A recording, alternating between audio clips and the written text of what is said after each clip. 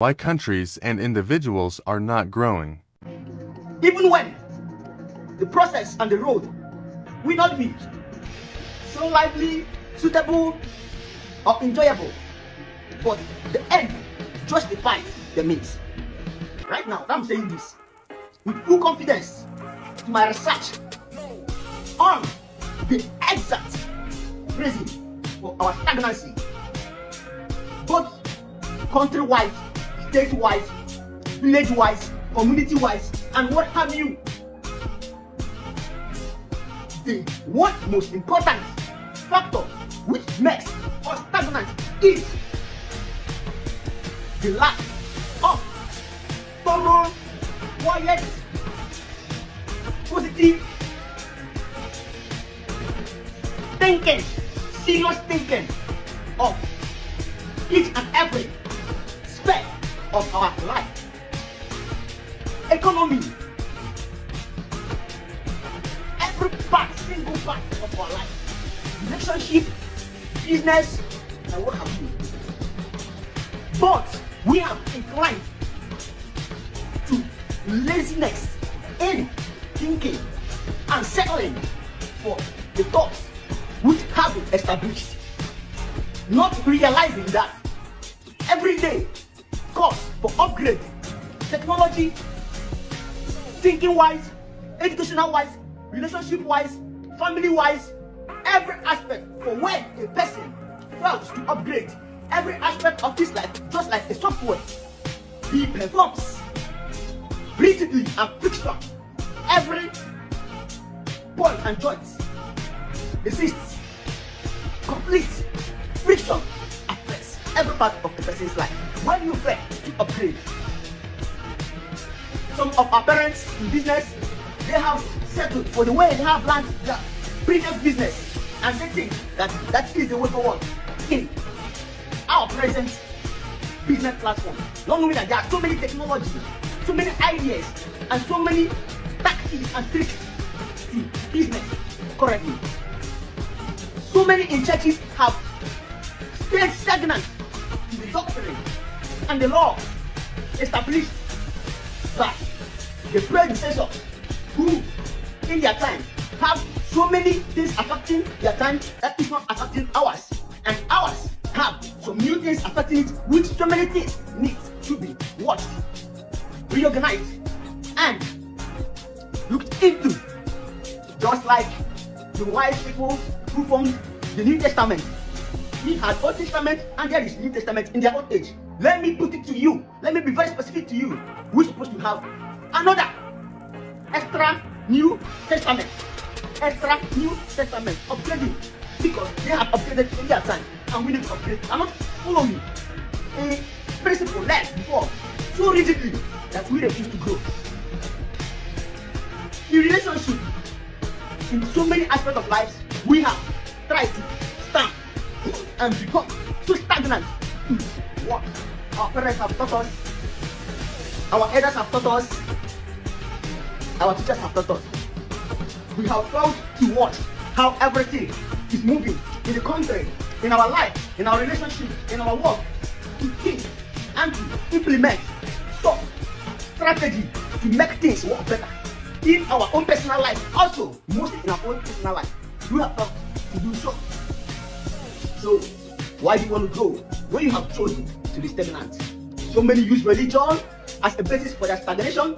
So many use their parents. So many use their leaders. And what have you? Personally, what input are you contributing to the country, to your community, to your state, to the world at large? What personal input are you doing? Are you so much concentrated in your own life, so selfish in your own life, that everything you are doing business-wise, what have you, you just want to gain, and not even caring about the people who are around you. Some people want to say anything they can say to make money, not even caring if that thing is suitable for the cause in which the person who has come to buy has come to buy, just to make the money. What value are you creating? What value are you creating?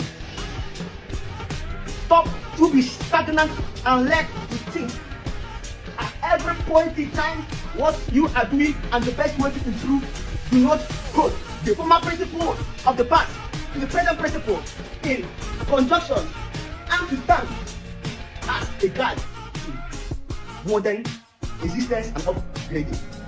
Think personally, grow personally, so that you will move yourself first up with the community, your village, your state, the nation, every aspect of the country. We now move forward and grow.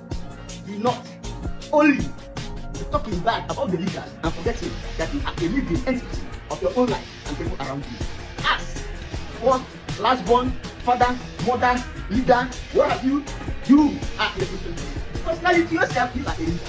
What are you living? To yourself, how far have you moved?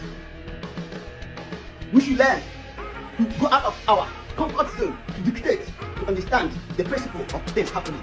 I am so much grateful to God who has allowed me to move out of my comfort zone, to understand what friends means, what hardship means, what finance means, to equip me more, to inspire you naturally, organically,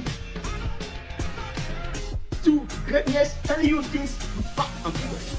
In as much as when I speak, you might not understand. But what I'm telling you, jokingly, dancing, doing every caricature, is inspired thoroughly and fully by nature. Listen to God in me whenever I speak, and let us grow. Think, and grow. Think, and grow. No wonder the white said that most of the truths are hidden in writing for an African man. Most of the truths are hidden in writing for an African man. Think, study, and grow. I love you, and you inspire remains a guy man. I love you, thanks. I love to enjoy life to peacefulness, but I do not fail. Appreciate my God and appreciate the quiet time which breeds success and growth. Watch they do inspire. Grow. Follow me. Let us grow. Contribute to what I have said. Join the process. Join the process. It is not speech written, it is thoroughly coming from a natural ground, not one or any. I love you. Make it inspire. You are a man with inspire corporate entity. What a great speech from Nedu Inspire. This is a moving train. Nedu Inspire is the next big thing. What have Nedu Inspire said?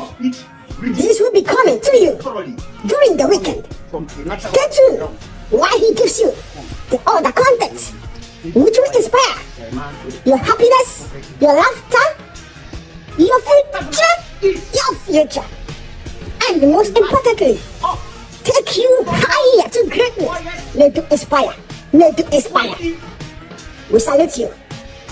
Okay? Let us go to our programs. Thank you for watching, and make sure you watch this program